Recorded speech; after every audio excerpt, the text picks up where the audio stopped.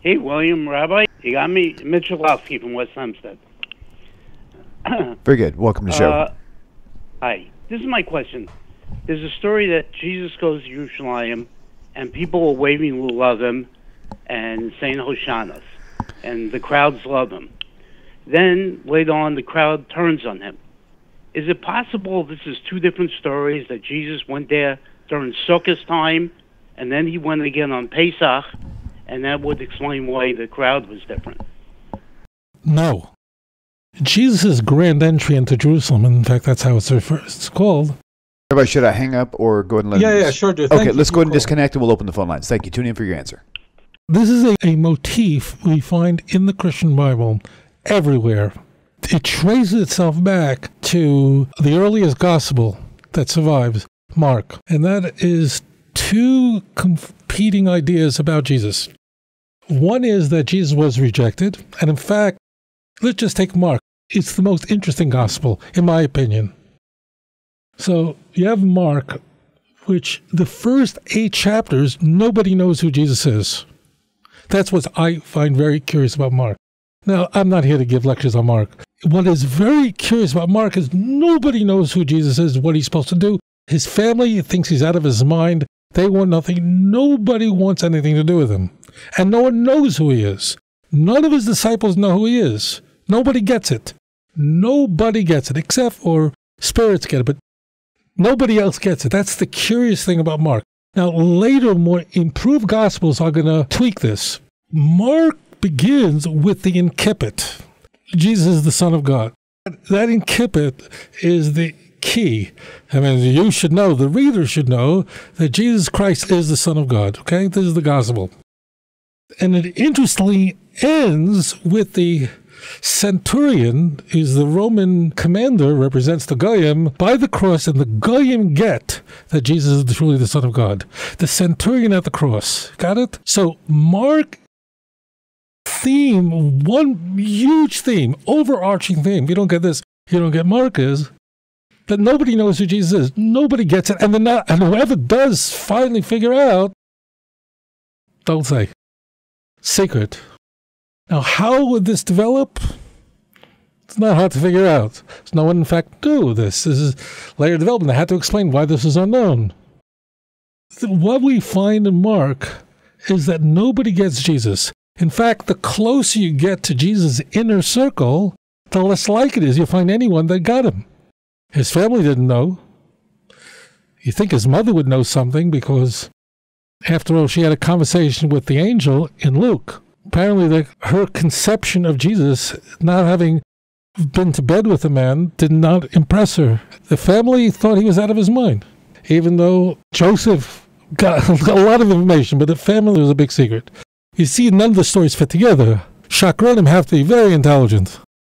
And the creators of Christianity were not. They were very creative, but not. They let this stuff get through. So, the theme in Mark, and Mark is so important because Luke, even more than Matthew, both Luke and Matthew both take up almost the entire book of Mark and copy it over. Luke even more so than Matthew. So this is a driving theme, and it continues on. He came to his own, but he received it not. Okay? One theme is that nobody knows who this guy is. Until the very end, nobody knows. They don't even know what he is. Who do you say that I am? And nobody knows. Peter says, you're the Christ. And we have the famous passage for those who went to yeshiva, elevation of Peter. But even Peter is denying Jesus. Conversely, Jesus is also the one who everybody loves. And you can't even get in to see Jesus. Jesus is so busy healing people. There's crowds that they're building around. You can't get near him. We have the story of the paralytic in Mark chapter 2, who is healed by Jesus. Again, nobody knows who he is, but there's such crowds in the house, they can't even get into the house. They have to take the person and take the sick person, drop them through the ceiling to get in because there's such a crowd. Imagine a house there on the street, and there's such a crowd there that you can't even get near the house. There's thousands of people around the house. And you can't even get in. You have to take him by a ladder, drop him down from this roof. So you have both themes going on.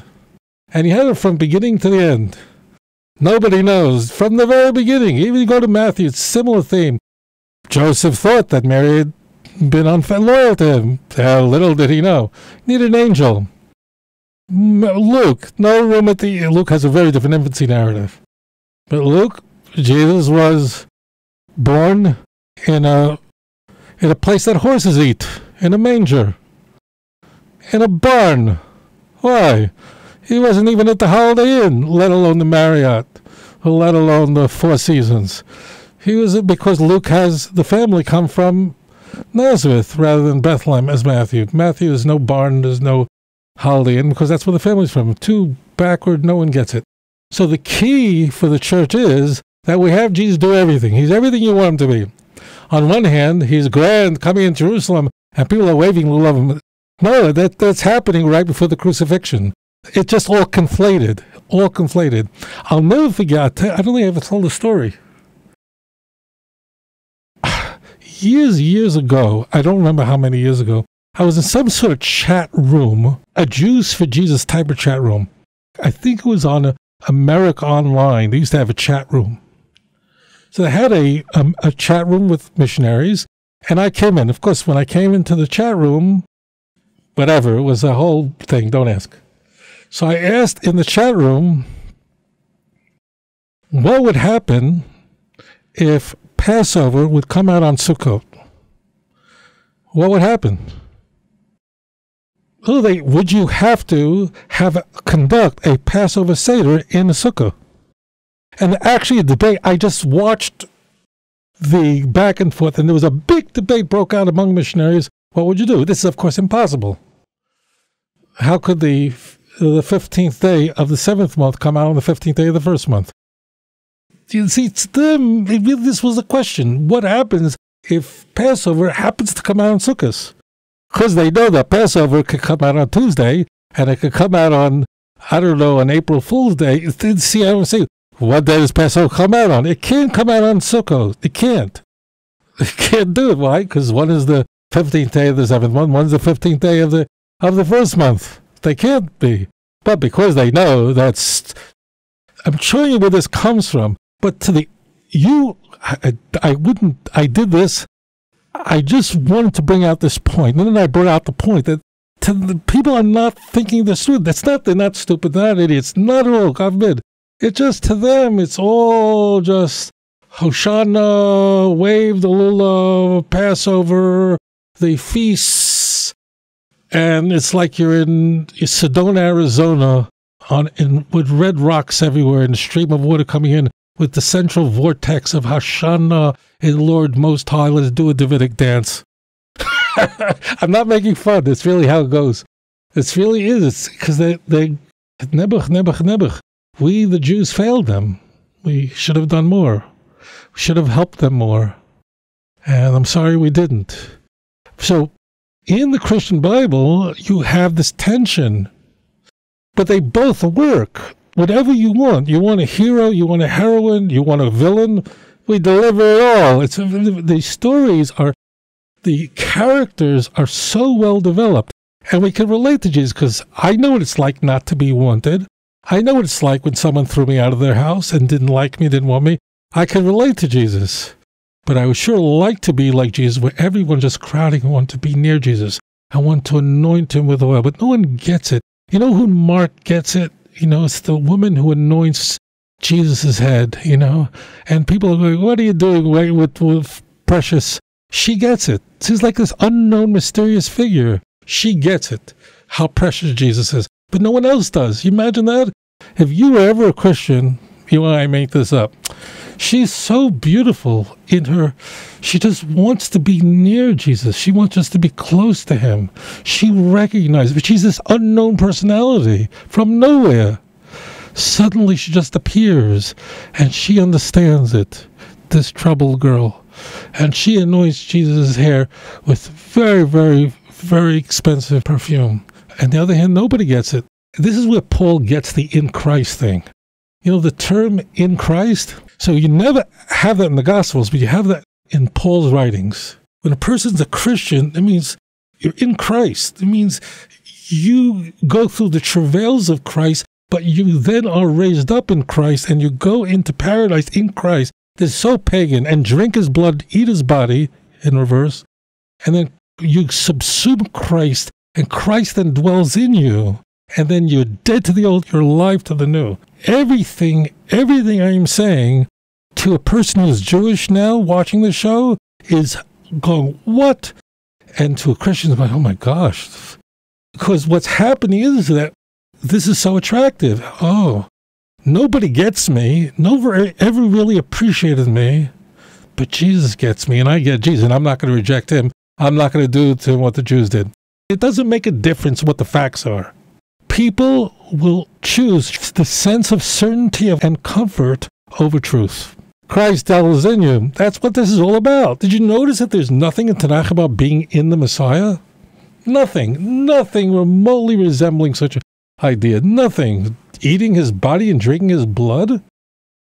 That's why you can have Sukkot, that means the Festival of Tabernacles, and the Festival of Passover. It's all conflated. They will love him. It's all together. It doesn't make a difference. You can have the opening of Mark, where Jesus not known, not understood, rejected by his own family, standing without, thinking he's out of his mind. Imagine that. And why would his own brethren, his own family, doesn't know who he is and wants nothing to do with it, thinks he's out of his mind? And the outer group gets it. That's also a picture of the Jews and the Gentiles, meaning that the Jews are his own people, but they received him not.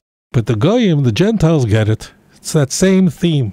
And that goes to Romans, to Paul, that the age of the Gentiles where they grafted in and the natural branches are taken away. And so that's why you have the conflict. Don't confuse me with what Sukkot is and Pesach is and what it's not. It's not. It's Jesus is in me, in Christ. In Christ. The term in Christ, I'm not sure about this number. I'll bet it's somewhere around there. The term in Christ, in Paul's undisputed letters, I mean the 7 indisputed epistles, the term in Christ probably appears 50 times, about there. I'm not off by much. That term is nowhere found in the gospel. That's such a appalling idea. Paul really, what he did to bring these ideas to the world, he brought such wickedness to the world, such idolatry to the world.